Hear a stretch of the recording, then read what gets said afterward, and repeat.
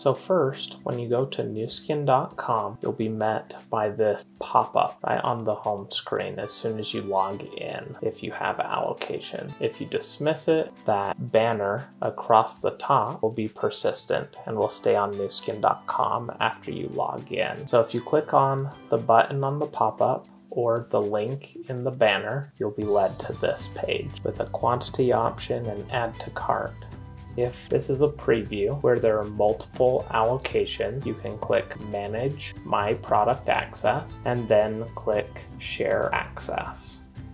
From there, you can search by name or ID. Once you've found the correct person, you select from the amount of remaining allocations on your account to share and then click Share. They will then be sent to that person's account and they will receive the pop-up when they log in on newskin.com.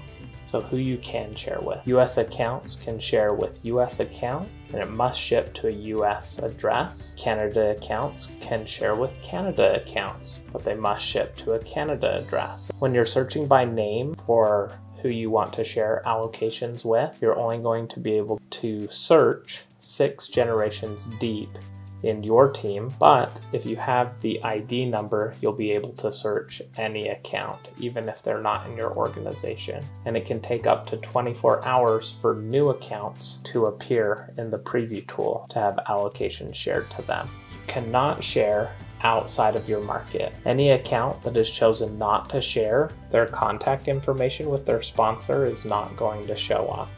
You also cannot reshare any allocations that have been shared to you by someone else. If someone is not showing up because of their privacy settings, they can go and change those in VNG if they're a brand affiliate, or on the profile section of newskin.com for customers and members. Okay, let's say you've shared with someone who has decided they're not going to purchase and you want to reclaim that allocation from them. You'll first click on Review Shared Access. You'll select the person that you want to reclaim from and click Reclaim next to their name, and then select the quantity. And then you'll get this little, what's called a toast banner at the bottom notifying you that the allocation has been returned to your account.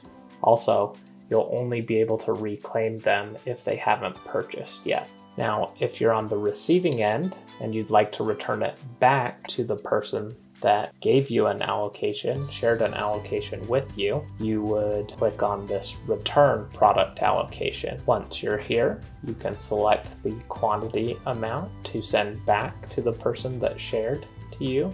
Click Return Selected, and then you can see the remaining amount of products left that haven't been returned. Sometimes during a preview, we may have a sharing window before the preview starts where you can purchase it.